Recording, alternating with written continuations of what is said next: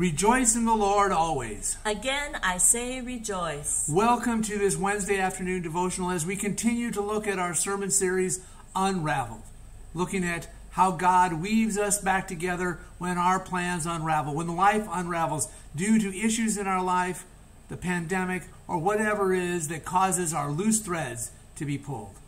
This Sunday's scripture comes from the Gospel of John and is a familiar story for most people who have read the Bible, but we will be looking at it from a new light and a new angle in this unraveled shame. Ann? From the Gospel of John, chapter 4, Jesus in Samaria. Jesus had to go through Samaria. He came to the Samaritan city of Shechem, which was near the land Jacob had given to his son Joseph. Jacob's well was there. Jesus was tired from his journey, so he sat down at the well. It was about noon. A Samaritan woman came to the well to draw water. Jesus said to her, "Give me some water to drink." His disciples had gone into the city to buy him some food. The Samaritan woman asked, "Why do you, a Jewish man, ask for something to drink from me, a Samaritan woman?" Jews and Samaritans didn't associate with each other. Jesus responded, "If you recognized God's gift and who is saying to you, 'Give me some water to drink,' you would be asking him, and he would give you living water." The woman said to him, "Sir, you don't have a bucket, and the well is deep. Where would you get this living water? You aren't greater than our father Jacob, are you? He gave this well to us, and he drank from it himself, as did his sons and his livestock." Jesus answered, "Everyone who drinks this water will be thirsty again. But whoever drinks from the water that I will give will never be thirsty again. The water that I give will become in those who drink it a spring of water that bubbles up into eternal life." The woman said to him, "Sir, give me this water so that I will never be thirsty and will never need to come here to draw water." The word of God for the people of God. Thanks be to God. So our story today, as we look at the Samaritan woman, as we look at Jesus talking to somebody that was really considered an outcast, according to the strict Jewish idea of where to go and where to be. First of all, let you know that when Jesus picked a path to go through Samaria to get to Judea, he was picking the fastest route. Not the most pleasant, not the easiest, but the fastest. This is going through a little bit more hilly country, a little bit more rocky area, a little bit more arid than going down the Jordan Valley, which is the preferable, leisurely way and enjoyable way of getting from Galilee to Judea and the Jerusalem area. So going through this city in Samaria, which is now Nablus, it is the heart of the financial district in the Palestinian West Bank area. He chose the fastest way, even though Samaria was a place where good-minded Jews did not go. Because the Samaritans and the Jews, even though they both followed and read and believed in the Pentateuch, the first 5 books of the Bible, they had a disagreement. And it's interesting, it's a disagreement that I think sounds awful familiar to modern-day churches and denominations. They disagreed on where God's mountain was. They didn't disagree about what was written. They didn't disagree about the 5 books of the Pentateuch. They just disagreed about the location of where Moses was when he got the 10 Commandments. And thus, they became separated. Sounds an awful lot like church wall color, carpeting color, all those things that have caused the church to divide, and including into this modern time when we as a society decide to divide. Wear a mask or not wear a mask. I think it actually has more to do, more connected to churches' disagreements over communion. Yep, that would be a bigger one, and baptism. That is sort of split people like Catholics and Protestants. Right. If we're looking at the bigger scheme, but it was a disagreement within an original body of followers that caused them to split and thus became suspicious of one another. Now, this is further enhanced by the fact that Jesus shows up at noon at this well. sends his disciples off to find food and lodging and accommodations and that type of thing. And during that time, this woman shows up. Now, it's very uncommon, one, for a woman to show up at noon because it's the hottest part of the day. Gathering of water, which was one of the main jobs of the females in the family hierarchy, was to gather water because it was something that just didn't come out of your faucet. You had to go and get it, carry it back in large containers. And so they did that either early in the morning or late in the afternoon and evening when it was cooler and more convenient. But this woman showed up at noon when it was hot. The other reason that it's suspected that she showed up at noon is part of the well scene was an awful lot like social media of our time. It's where you went to get the gossip. It's where you went to get what was going on in your community. You showed up at the well to hear from everybody that showed up in the morning and everybody that showed up in the afternoon what was going on. So if you wanted to avoid that, if you wanted to avoid the possibility of being talked about, then you went at a different time. And thus, this woman who shows up. Now we get to the well itself, which is important because this is called the well of Jacob. The Samaritan woman tells us that. Something you need to know, excuse me, the well of Jacob is not mentioned in the Old Testament. It's only mentioned here when we get to the New Testament. And part of that is because it is claimed to have been part of the land that Jacob purchased while traveling through this area of the country, a place where he would raise cattle and sheep and probably dug a well. And thus she is informing them that their great patriarch had purchased this land, had put this well in so that it was there for all to use. And that Jacob drank from it. His children drank from it. And how dare Jesus kind of question what's going on, because obviously in her mind, Jacob was far more important than Jesus. She had little or no clue. And it's interesting that when she says, how are you going to get water? You have no bucket. Well, this well, just to let you know, is still there. It's inside a church.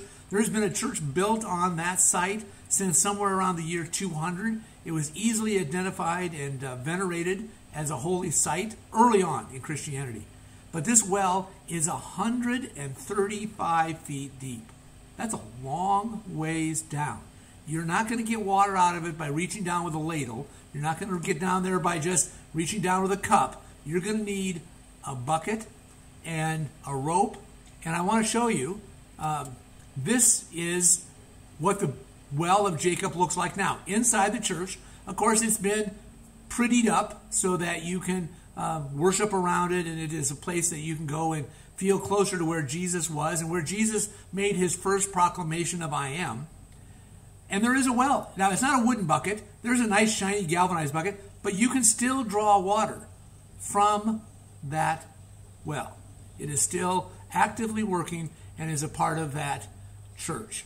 So today, as we are looking at what it means to be in connection with this scripture, this woman has dealt with shame, and we'll learn more about that tomorrow. She's coming at an odd time. Jesus has broken protocol in order to do what he is doing.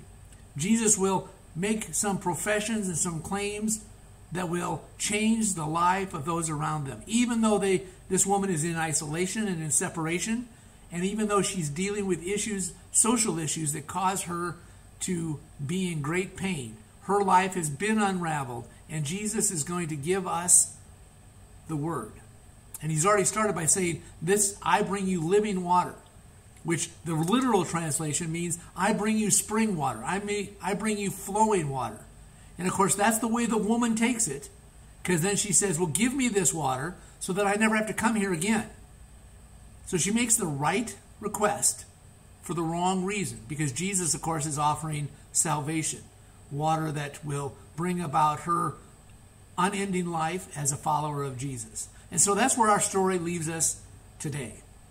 As we look at the life around us, for us seeking that life-giving solution for all of our issues as our life unravels, whether it's by shame or isolation or pandemic or other issues in our life, God is there to continue to reweave and to offer us that living water. So we have your update from the last week till now, and Yes, we have had 972,000 deaths in the world, of which 201,000 are in the United States, of which 1,293 are from Iowa. We now have a total of 31.6 million cases that have been diagnosed globally, 6.9 million diagnosed in the United States, and 82,168 cases in Iowa. Muscatine County had quite an increase in the last 24 hours. We've been having about four a day since last week, but in the last 24 hours we had 15 new cases. Cedar County has had about 2 to 3 to sometimes 4 cases in the last several days. It had 5 new cases in the last 24 hours, which brings our 2-week cumulatives, increases them. Muscatine County now, 2 weeks, has had 76 new cases, and Cedar County, 46 new cases. Hospitalizations are over 301, and 37 people on ventilators. We have now 41 total long-term care facility outbreaks. Steve has rung the bell 22,793 times. Yep. We're coming up on the 180th day of doing that next Monday. So there may be a Facebook broadcast of that just as a commemorative. As we go into our prayer time and prayer request, along with the data that Ann was sharing with you, one of the new long-term care facilities is the call home. And of course we do have a member, Kathy Luthi, who is at the call home. And so keep her in your prayers, because it's been hard enough to be in a care center when there is an outbreak, before the outbreak, but even then when they become a local hotspot, things become even more difficult inside the building. So keep Kathy in your prayers as they deal with that. We wanted you to keep in your prayers. We got a text message this morning from Connie and Tom Zeleny. Their son-in-law has been diagnosed with COVID-19. So keep him in your prayers as we move forward. Melanie and Leroy's son was exposed to COVID-19, but he came out negative. So that is a joy that we can lift up. That is also the husband of their daughter-in-law, who is 8 months pregnant and dealing with some issues to get through this last month. So that family really needs their prayers wrapped around them intensely. Terry's uncle. Sorry. Terry's uncle. I'm remembering all these names. It's okay. I have them all anyway. It's all right. Okay. Terry's uncle, Ron, continue to keep him in your prayers as he's dealing with COVID-19.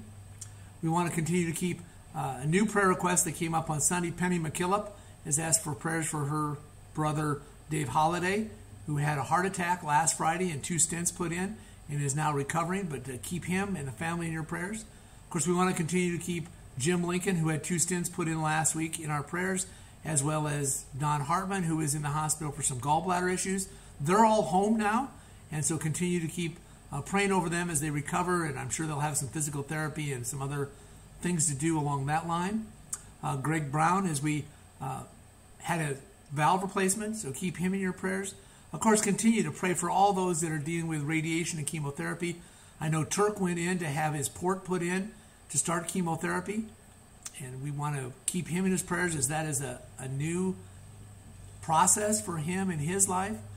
We had some great pictures on Facebook of Diane Budding enjoying a few kayaking moments as she continues to deal with the process, but keep her in prayer. She has tough days, she has good days, but we want to continue to remember them and to watch over them. Of course, we want to keep praying for those that have had falls and physical therapies, broken bones.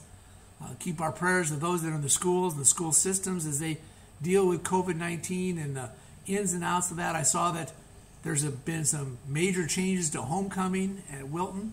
It's not canceled, but they're going to have to do without a parade and to do without a few other things because it just isn't safe. Continue to keep our firefighters locally, of course, in our prayers, but also those on the West Coast dealing with that devastation. All those that are dealing with storm aftermath between Beta and Sally and the derecho, continue to watch over them. Cedar Rapids is going to be a long time recovering. They just announced that there's over 1 billion pounds of tree debris removed from the streets of Cedar Rapids. And that's it's just so hard to imagine. Of course, our farmers, as they deal with trying to harvest damaged crops, as they deal with crop insurance, the drought. We've gotten some rain, but of course that doesn't really make up for any of it. So there's a lot on our hearts today. So we want to keep all of that in our prayers, as well as each other, as well as lifting up your own issues and problems that cause you to suffer a little bit more these days, as well as the strife and the division that is going on in our country. As we come towards this time of election, we need to keep prayers for everybody to remain open-hearted, open-minded, remain calm, and to listen to what God is asking them to do. So with all of that, let us pray. Lord, we ask that you continue to pour out your blessings upon us, that you may allow us to feel your presence, to experience your grace. Lord, I ask that you pour out calm upon this country, upon this time, and upon this place. Be with those who are hurting physically, mentally, emotionally, financially. Lord, be with us as we continue to try to be your hands and feet to this hurting world. Lord, there are people like that Samaritan woman in our community, in our lives, that are seeking wholeness, that are seeking to be wove back into the fabric of this community. Lord, often we have been unraveled by things like shame and isolation, disease and injury, separated by finances and ideologies. So Lord, help us to heal within ourselves, to heal within our community.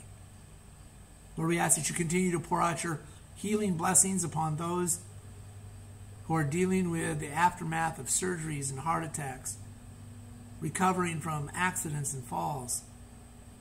Lord, we ask that you be with those that are in the care centers, that are separated and alone, those that are isolating in their homes alone.